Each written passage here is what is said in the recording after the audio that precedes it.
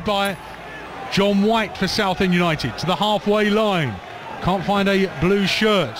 They're predominantly white, as mentioned, Southend United this year. Ball is on the Stevenage left. Wells plays it forward. Headed away by Michael Timlin. Adam Barrett going in with the challenge. There's a challenge in by Pett.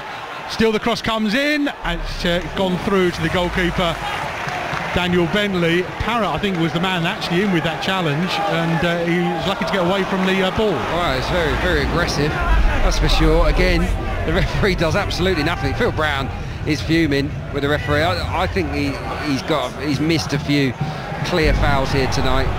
Here's Deacon, right hand side to Kennedy. Deacon looked for it back, but Kennedy slides it into the middle of the park.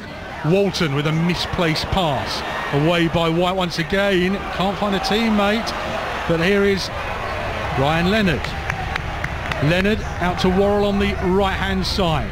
Back to White. Now a long ball forward by White. Barry Core going up for it. Felt he should have had a free kick. Nothing given. Ball is over the top. Offside decision as that was played forward. Just looking at Michael Timlin. No ill effects from the challenge that we saw in the first leg at Broadhall Way at the weekend.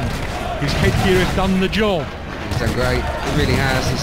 He's been industrious, he hasn't shirked any challenges. There's a one time when he went up with the arm, I wondered if he was protecting his head a touch, but yeah, selection has paid off. Less than 2 minutes to go of normal time. Are we heading to extra time at Roots Hall? Ball is on the right hand side with Ryan Leonard for Southend United. He goes down under challenge.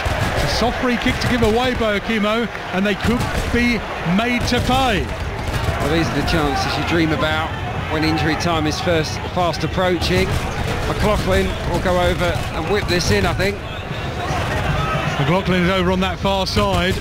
Once again, there's a shed load of Blues players inside the penalty area, and the height of John White is also coming up to try and get on the end of this. Again, the one-man wall is Kennedy.